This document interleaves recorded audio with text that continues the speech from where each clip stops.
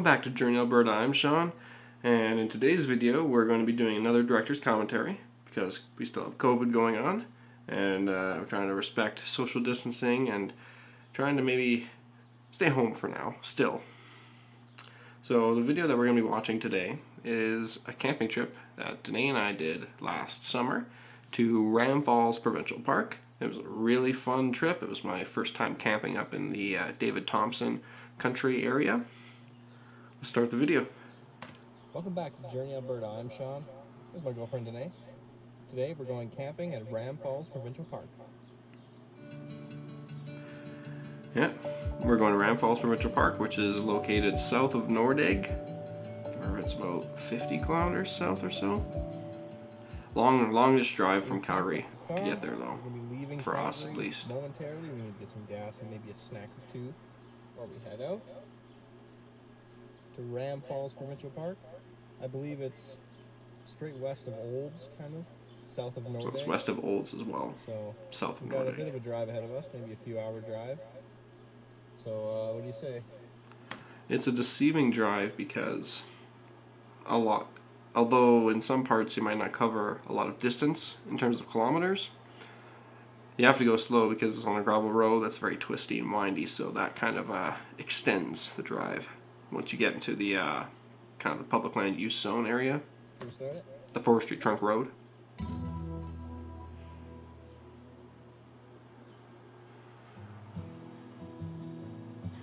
And that's the bridge right there. You go over that and you're pretty much right at the campground. This is approaching from the south, I believe, as well. It's a nice little bridge to go over and a very nice drive along that gravel road, although it's a little sketchy in a couple parts. Still, it was a beautiful drive. And we're in one of the first come first serve spots. What seemed like forever driving on a gravel road highway, the forestry trunk road. We've made it to Ram Falls Provincial Park. Now our campsite here is pretty close to the falls itself. We're gonna take a gander down there later, but first we're gonna start setting stuff up.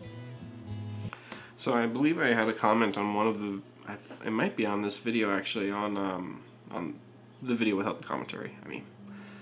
And someone said it looked like the campground was very empty. And some of the other loops were a little busier than this one, but there was still a decent amount of people when we went out. This must be in August, I think. Yeah, this is August 2019. There were a decent amount of people there, but I found, and what I really liked about this campground was the sites were very well spaced out. So there are other people here. You don't notice them though because sites are well spaced out.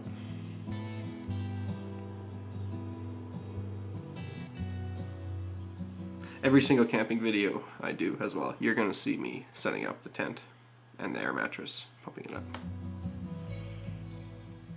I love doing that shit. Well, normally this is the part where I would start a fire, but today someone else wanted to do it.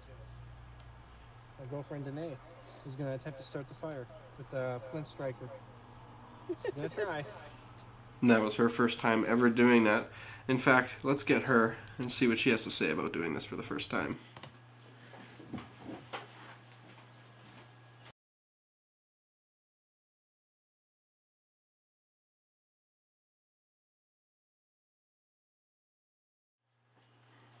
So Danae is here now.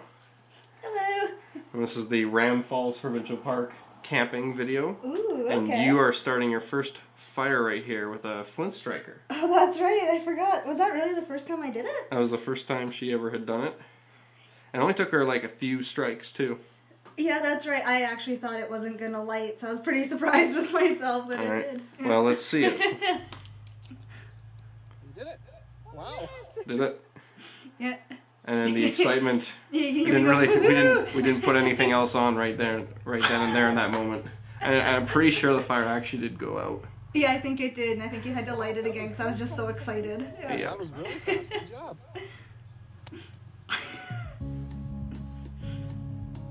Yeah, I can tell you redid that one. We relit it because it died a little bit.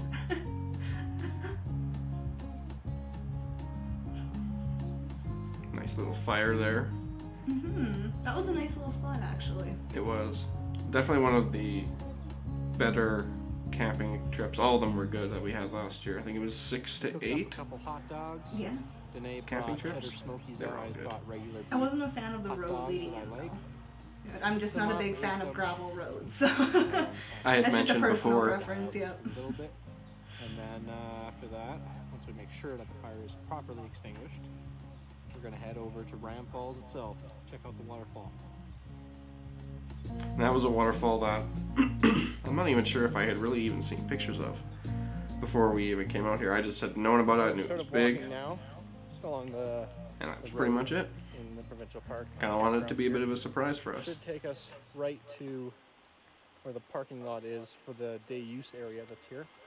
And also Ram Falls and the viewpoint that's there. I think it's a nice little bit of It was a steps very to go quiet down, campsite. and then you get to see the It was very waterfall, which- quiet. I was saying before There's the sign at the entrance of the park, sites were so very it's well 20 spaced out. meters tall. Mhm. So pretty But significant even waterfall. walking over I'm to excited where to the see- I've seen falls were, pictures of like it, we but- really couldn't hear people. Like, you No, know, I think Awesome. everyone there See was something in pretty person? respectful too. Mhm. Sometimes it's been a problem with campgrounds we've been in where few individuals decide they want to be very, very loud, and the entire campground can hear them. Every loop. You know what I'm talking about if you've been camping. Especially on like a long weekend, which I try to avoid. Yeah, fun fact about the water pump, I didn't think it was gonna work. So when the water came, it was a longer scene where I stand there like, woohoo! Yeah. Yep. There's a shot by Danae. Ah, I was gonna say, who took that? Thought you set that up. No. So we've kind of got to this little rail right here, as you can see beside me. And wow, like we can see a lot of the valley opening up. So like, I don't know if it's coal on the edges of these kind of cliff sides here. It's beautiful. And there's the stairs I can see, a little boardwalk to get down to the viewpoint. Danae is somewhere far ahead of me because I think she's pretty excited to see it, so I better catch up.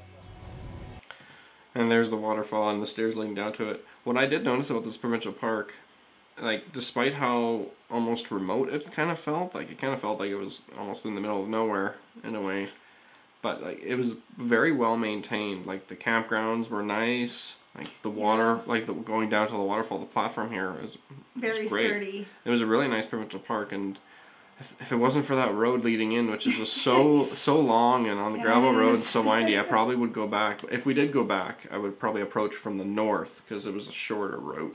Okay. Which I think had us come out near Nordegg. That's right. I don't think I even mentioned it in this video or not, but there were some, let's just say, not super smart people, for lack of better words. They went down, so you can see in the shot right here, there's the river and everything, and these they don't look super steep, the hills on the left, but they are very, very steep. Not like a 90-degree angle, but probably Maybe a 60-degree. Yeah, I was gonna say, like, It's 60. very, very steep. But there were some people that decided that they wanted to go down to the river there, and they were really struggling to get back up, and like they almost fell quite a few times. And I think the one guy did slide a bit, and May you have and I were a slid. little bit worried, and we were like, uh-oh. So we Yeah. actually had our phones ready. yeah, It was a little scary. so that's why there is platform. guardrails, a viewing platform for the waterfall. That's why they're there. And that's why there's not a sign saying you can go down to the water. I think, didn't I ask you too, like, if you got stuck down there, how would you get rescued? And I think you told me it had to be helicopter. I mean, potentially at that Yeah. situation. So you really got to be mindful of your surroundings and analyzing what could be potentially dangerous. Let's keep going. That water was very beautiful, though. Mm-hmm. And these shots actually make the waterfall seem a lot smaller than it is. It's quite big. Yep. Making my way back now. Danae, once again, has gotten ahead of me. She's very fast. Very fast since her ankle healed up from being broken. Oh yeah, I guess back the in cast February. just came off at this point. Yeah. Feels like so long Leaving ago. here, leaving the waterfall. Probably gonna go back to the campsite and just hang out for now. Just relax. But I really enjoyed the waterfall. Amazing views. Just incredible. Definitely one of the nicer Like waterfalls I said before, I think that we've it's seen. one thing to see a picture of it. I wish you still had a It's another drone. thing to be out here and actually see it first. But they're not allowed Unfortunately. in provincial parks though, right? Nope, can't No, fly drones in that's right. provincial parks. Very hard to fly drones anywhere really anymore. That's why I ended up selling mine. Wasn't really worth it anymore to have it with so few places to legally fly it. Oh, see, there we go, fire tent. And we number have two. we actually, if you can see in Danae's hand there, Danae's learned. There's a fire bundle there, there's some birch bark a bunch of stuff that we brought from home, and a bunch of little twigs and stuff that I cut up, and yeah, the birch bark there works really well as fire starter. If I've never mentioned that before. Yeah, you can see it lights up like paper. Yeah, all I had to do was place it down. I forgot you did it. Did 2 fires. I think I asked to do it again. I think you Because did. I wanted to see if I could. She wanted to not only be able to use the flint striker and get a ball of cotton lit, but she wanted to actually start the fire and keep it started, keep it going. Those are always good meals when we're camping. I feel like we haven't had one in a while. We haven't had a cheddar broccoli rice. Maybe actually not since this, but we always have sidekicks. Got our broccoli cheddar rice cooked. Oh, that's good.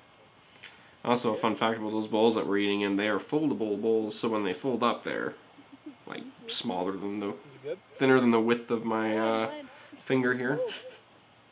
They're pretty nice. But the rice And is they good. hold the heat really well. Mm-hmm. And whatever you're eating, so that's nice too. And easy to clean. Yeah. That's a bonus. Mm-hmm. Well, Danae doing one of the things she loves to do when we're camping, which is reading. I don't remember what book that is though. Trying to figure it out here. Maybe I show the cover at some point. I feel like it might be Stephen King though. Just looking at the So font. Danae and I have crawled into the tent here. It's nighttime, maybe around 9 or 10 p.m. Yeah, we actually ended up going to bed a lot of nights pretty early because it's a lot to drive all the way out there, and I think it was dark. in Ram Falls yeah, I mean Provincial it Park. wasn't dark, You see but the waterfall it wasn't super dark so yet. cool. It's huge. Takes a It's lot way out when bigger you're than I was getting there in expecting it that to just be, that so one day. That was probably one of the highlights of the day for me. And tomorrow, I'm looking forward to breakfast. It's gonna be a good one. So, see you in the morning. I like doing those kind of transitions where I would put my hand right into the camera like that so it goes dark. Yep. Neat little trick. About 7 a.m. We got up at 7 a.m.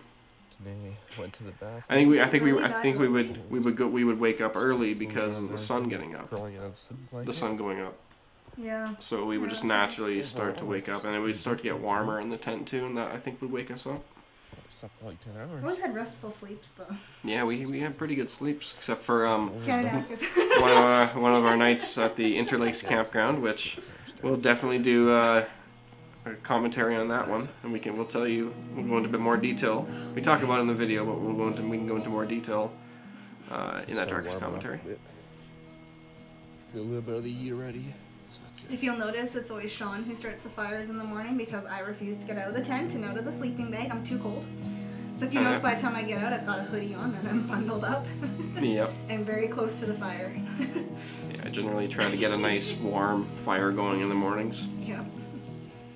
That was good breakfast too. Breakfast. How did you find breakfast, Danae? I think I'm still thinking about the food in this scene. So Pretty good. sure. Probably are. It's gonna warm me up a little bit now. I'm thinking that I'm cold. I think. Like, I'm Yeah, cold so and hungry. you look cold. Mm-hmm. I think you wanted to go in the car because the car was warmer at that point. We were Yeah. packing up the Clean car. up the campsite.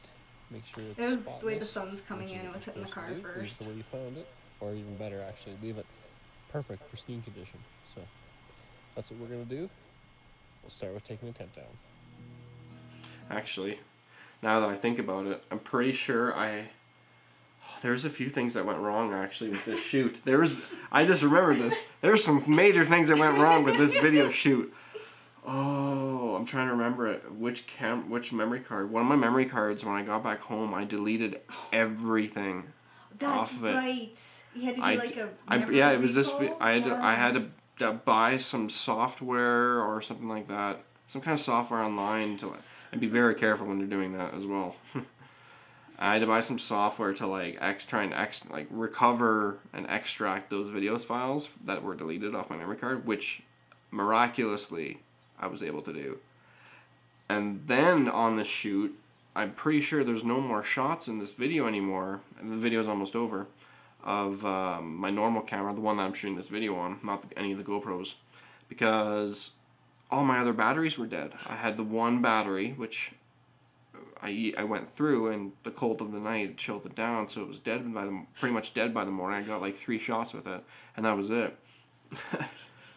And so then, this wasn't even the end of our trip. This is the end of this video, close to it. But the end of our trip was we went back through Nordegg, Crescent Falls, Abraham Lake, and then Banff Lake Louise. We went back through that way. That's a whole other video, which we'll have to do that one as well, I guess, because I don't have my main camera for that one. So, guess you'll have to see and hear from me how I made do.